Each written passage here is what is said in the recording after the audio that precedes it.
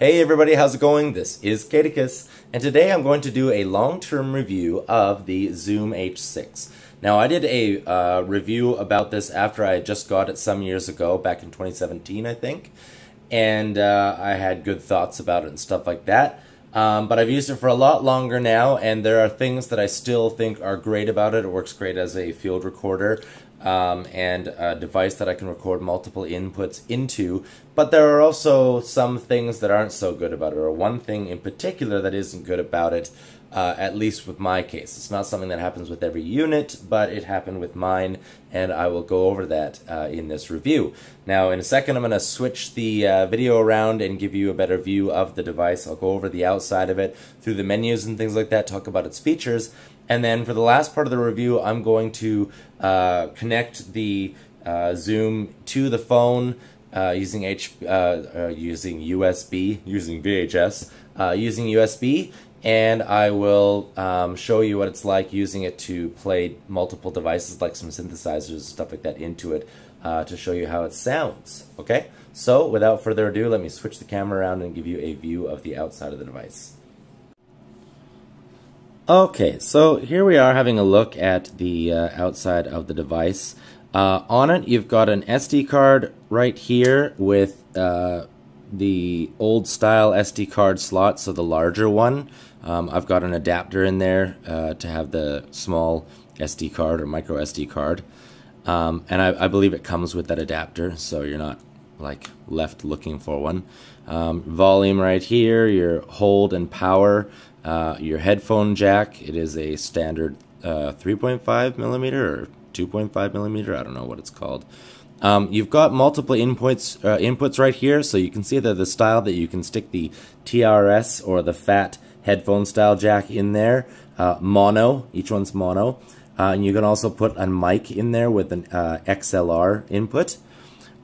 You've got those on both sides of the device, so there's 4 on there. Then you've also got this right here, which is an interchangeable microphone style, and I think it comes with 2 different styles. One is kind of a ball mic used for recording environment, and this one's for this one is a I forget what this is called, X-axis or something like that, but it's for recording stereo sound. And it also has an area effect, so if I were talking on this side, it would sound like it's coming more from the left. If I were to talk on this side, it would sound more like it's coming from the right.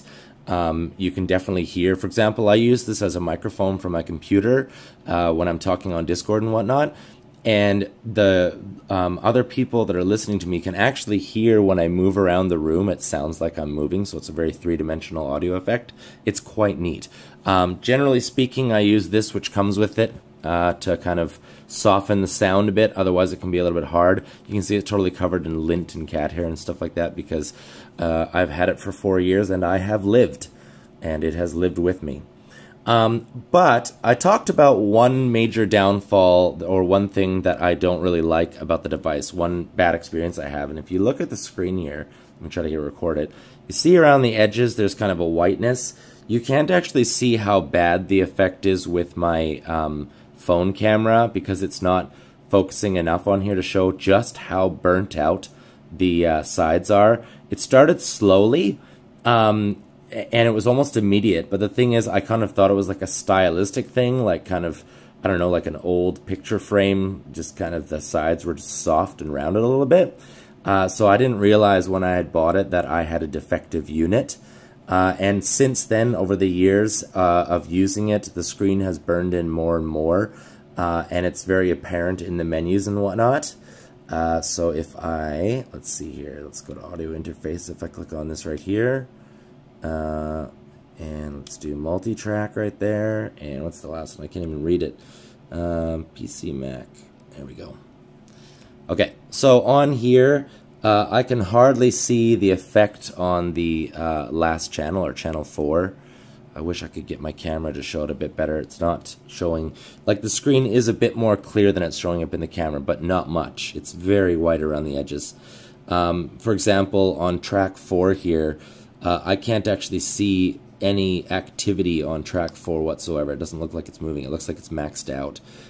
That's not very nice. But Well, I mean, it is what it is. It still works. I can still use it, and I'm trying to memorize the menu so that I can at least use it as a microphone when the screen fully burns out, if it fully burns out. If it's a heat-related issue, maybe it'll stay hot around there. But I believe it's a screen-related issue, so eventually it will just go completely white. But who knows how many years it's going to take. Aside from that issue, as a sound recorder, it sounds absolutely fantastic. Now, I will note, I don't think it's a common issue with the screen. I've looked up this issue on YouTube and Google and all that stuff, and I only found one other video with this issue. So I think it is not a common issue. I believe there's a screen I can get to replace this, but it's such an old device, I don't know if it would be an easy thing to track down. Who knows? It still works. I can still use it. As for everything else, all of the knobs still work wonderfully. They feel great. They have some resistance when they rotate, so they're not like just going up and down easily, and they don't feel bad at all. They feel quite nice, very comfortable. These right here are to change like what kind of recording you've got, whether like basically to lower the sensitivity for abrasive sounds, I believe. And you know, all the switches, all the buttons, they all feel really good. They click nicely. They work really well. Yeah, so everything about that feels good. I have lost the battery cover. I don't know where it is. God knows how long ago I took it off for whatever reason. That's another complaint that I have about this device is, holy smokes, this thing burns through batteries like you wouldn't believe. That's why I'm using it on USB power right now. When I plug it into the phone to show you the sound here, I will have to put batteries in there to like run it on my phone because it can't use my phone battery. And this is something that prohibits me from using it commonly to, for example, like when I first got this, my idea was to plug it in through USB to my phone because I often make videos with my phone camera, and use it to like plug in my synthesizers and stuff like that, and make YouTube videos where I'm showing synthesizers and stuff like that, and that's great. But because it uses the devices or the batteries here, it uses that power and not like an internal battery or whatever, it is very prohibitive, cost prohibitive. For one, I mean, I can afford batteries, I can afford to buy lots of batteries, but the other thing I don't like is creating needless waste. So I bought rechargeable batteries for this thing, and it works for about 5 minutes on a full charge. It is ridiculous how fast it burns through batteries. I really wish that this thing came with a... Oh, I gotta pause this for a sec. Somebody's at the door. Ooh, my coffee just came. Okay, sorry about the distraction there. So yeah, I wish this thing came with a lithium-ion battery pack that you could charge and use. It'd be so much less waste than buying batteries. The first batteries I had in here were the Energizer lithiums, and they lasted a long time. It was fantastic. However, they're like $20 for a pack of 4. So it can be... I mean, I don't know. I would say that the lithium-ion Energizer batteries that I bought for this, the amount of time that they lasted in here makes me feel like it was a far better value than just regular alkaline batteries that you could buy, because I would imagine that this thing would probably last a very short time on regular lithium batteries. So if you do decide to get this, I highly recommend splurging for lithium-ion batteries. I'm not sure if they have AA lithium-ion rechargeable batteries. That would be even better for this thing. But yeah, this thing does drink power like there's nothing else. That said, what you get for the power that you're using, it is a very fantastic... like the sound is fantastic. It's crystal clear. There's no distortion or anything. This thing records fantastically. You will have to adjust your gain and whatnot depending on distance and angle to whatever you're recording. But once you've fine-tuned it, yeah, this thing just sounds fantastic. So let's, for the last part of the review, well, no, let's just jump into it right now. Let's go through the menus and stuff. Again, it's not going to come in super clear on this camera with the burn-in on the screen, but at least we can go through some of the menu points and see what this thing offers here. So let me just find the menu button. It's been a long time since I used it. It's on the right side. For the menu navigation, you've got a menu button right here, and then you've got a switch right here to go up and down through the menus, and then you click in, like you push it in to select it. So we'll go into the menu here. You've got your low cut right here. So if you go in there, you can put low cut on any of the tracks. So that's basically how this system works, is you've got all these different, not effects, but filters and, I don't know, what? Let's just call it effects because I can't think of the name right now. But you've got different parameters. There we go. Parameters that you can put on each channel. So you can put compressor or a limiter on there, and you can put it on each channel. So let's put it on channel 3. Then you can choose the kind of compression. So we put a general compression on there. Go back here. So that's on track 3. So when I go out of here and I click on track 3, you can actually see on track 3 it says comp, so it's telling you that there's a compressor on there. Also, for something like if you plug a microphone into here and it requires phantom power, you can go back into the menu here.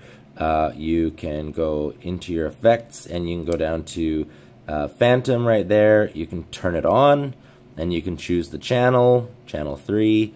Can't read that on here. Let's turn it on and come out of there by pressing the menu button, and we now see a little lightning bolt to tell us that there's phantom power on channel 3. So there is an indicator to tell you what is going on with each channel there. And like I said, there are a lot of different things to go through. You've got your low cut, compression, direct monitor, I don't know what that does, MS raw monitor, don't know what that does, phantom, plug-in power, what does that say? Loop back, mixer. That's so weird how loopback is grayed out. Mixer, VU meter, line out level, MS matrix, and that's it. So you've got all these different things, and some of them have different settings that you can adjust even further. But I'm not going to turn that on because I don't want to mess up my recorder. So come out of there, back into here. Okay, so that's enough about the menu settings. Turning on each track for recording is quite simple. You just... Okay, so you see when I press 1, it turns them both on. It's because they're linked. That's one feature I wanted to tell you. If you want to unlink them, you just hold them together, I think. Well. Okay, there we go. So each one here I can turn it on single, or I can link them together like that. So now 2 and 1 or 1 and 2 are linked together. They work as a single channel to create a stereo channel, and you can do that. You've got your stop, play, pause, record, and fast forward and back. There is a speaker built into here, but it sounds like absolute hot garbage. If I go into the menu and I go into one of the files that I've made, let's see what I've made here. I can't read anything. Whoops. No. Back. I forget how to play my stuff here. Goodness gracious. Let's exit out of here, sure. There is a way to play back all of your stuff, but I can't seem to easily find it. Oh, here we go.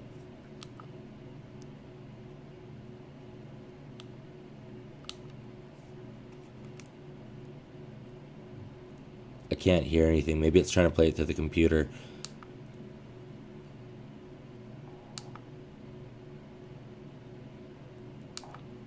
Oh, there we go.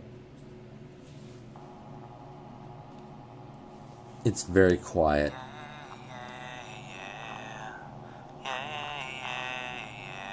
Okay, so basically speaking, the speaker on here is absolute garbage. It sounds terrible. It's tinny, it's muffled, it's way too quiet. I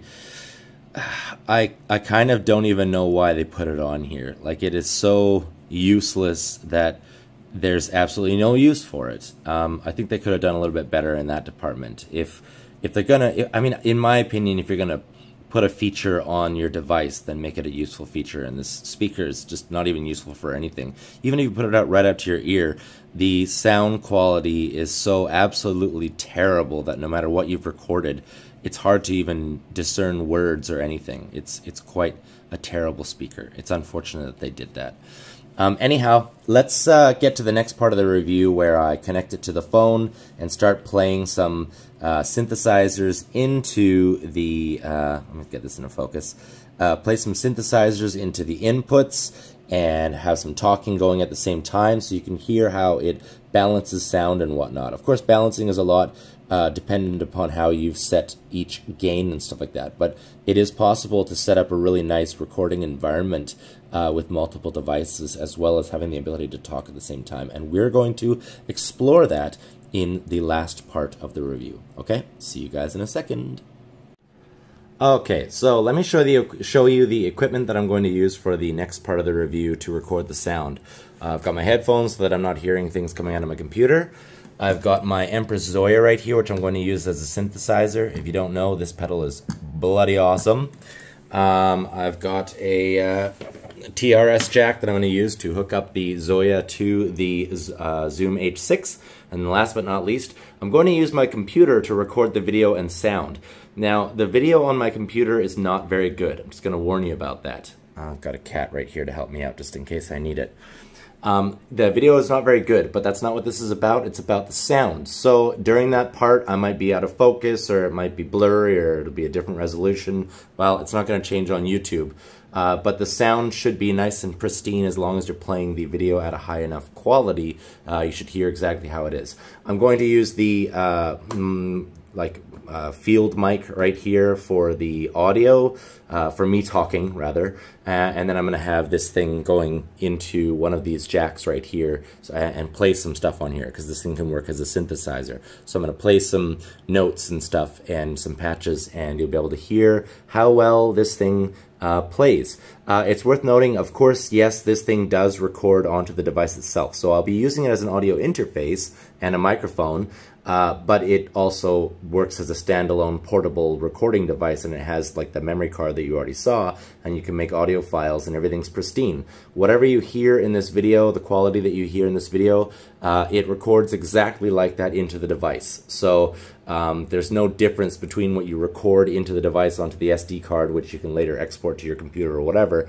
There's no difference between that audio and the audio that you're going to hear through this YouTube video, provided there will be a little bit of compression because YouTube likes to do that. But it should sound pretty good. If you're listening to headphones, it should sound excellent. So let's get to the next part of the review.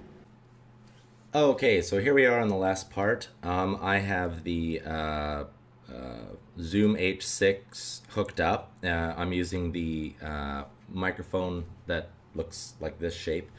I'm using that to talk into, and then I have the Zoya hooked up to input 1 in order to test it out. I could do stereo sound, but I don't want to unhook more of my synths to get more wires for it, so we're just going to do a test to see how it does for recording talking at the same time as doing sound. So I would say this is an ideal device for doing broadcasts and stuff like that, because the microphone does a really good job of recording like talking at the same time as sound. So provided my levels are set properly here, you should be able to hear both at the same time. So let's give it a go. So play some synthesizer.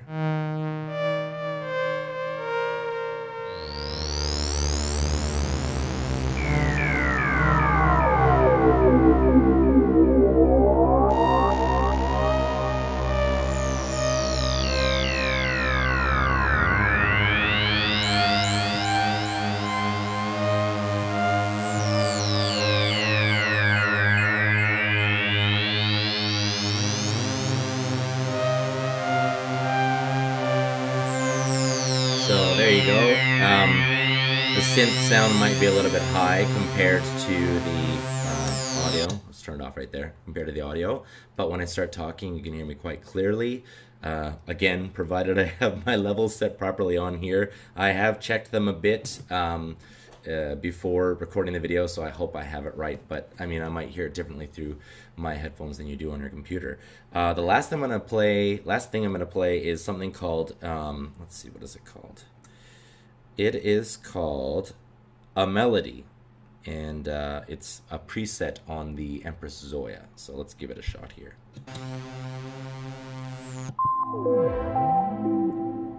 It's just very sweet. So you can hear my voice being recorded at the same time. So like I said, with the setup, I've plugged the synth into one of the inputs and I've got the microphone set up. And you can see as I get closer and go over here, if you're using stereo headphones, you will, well, I'm not sure if it'll do this, if it'll show the area effect as it's set up right now, because I've set it to stereo mix, which mixes both the synthesizer and the microphone into a left-right arrangement. It is possible to set this up as an input with all 6 inputs on the H6 being recorded separately into separate different tracks. So if you were hooked into a DAW like Ableton or something, you could assign each of the inputs to different tracks and record them all independently. It's quite nice. My current setup, I just have all of the channels that I'm using being put into a left-right arrangement. So anyway, I hope that gives you a pretty good idea of what it's like to use the H6, or what the H6 sounds like. Maybe not to use it, but what it sounds like, what it feels like in the hand, what the buttons are like and stuff like that, to give you I don't know, an educated opinion about it. If you do buy an H6, which I do recommend, I do think it's a great device. If you do buy one, if you notice any discoloration around the corners of the screen, either bring it back immediately if it's within the 30 days or whatever, or send it back to Zoom to get a replacement, because that is a fault. It isn't some feature like little rounded corners and sweet and, you know, some vignette effect. No, it's a defective screen, so I would highly recommend sending it back, otherwise you'd be stuck in my position. I live in China. It's not very easy for me to send things back. I bought this in Canada. I would have to send it back to Canada to get it, like, I don't know, to fix it or whatever. Had I known about this issue earlier, obviously I would have exchanged it for another one. But I still would have gone for the Zoom H6, even with this defective screen, if it was the only audio recorder available from, sorry, my phone's going off. If it were the only audio recorder available, like from Zoom, and it had this issue, I'd still get it, because it's still usable. It's just a little bit annoying, and there's a little bit like less visual information available to me at the edges of the screen, but it has wonderful sound, and it's definitely worth it in my books. I think I paid 500 Canadian dollars for it, which is like 350 American dollars now. I believe the price has gone down since then. If you can find a used one, of course check the screen, but again, highly recommended. As an input, you've got 6 inputs that can go into the computer. That interchangeable head on the top can actually be taken off, and there is another one that you can have 2 more inputs to plug into it. So you can have 6 inputs in total. So if you just wanted an audio input for your computer, I wouldn't recommend this thing. But if you wanted something that you could take around with you and record some interesting sounds and get them very clearly, as well as use it as an audio input, as well as to record like notes into the microphone or whatever, then I highly recommend it. But again, make sure the screen isn't defective. So I hope you guys enjoyed this review, and if you guys have any questions, of course, leave them down below. I would enjoy a like and a subscribe if you want to see more content like this, or gaming content, or whatever is just coming across my mind. This channel isn't exclusively audio related, but it's heavily focused on audio gear and music production. Anyway, thanks again for watching, and I will see you guys next time. This is Caidicus, out.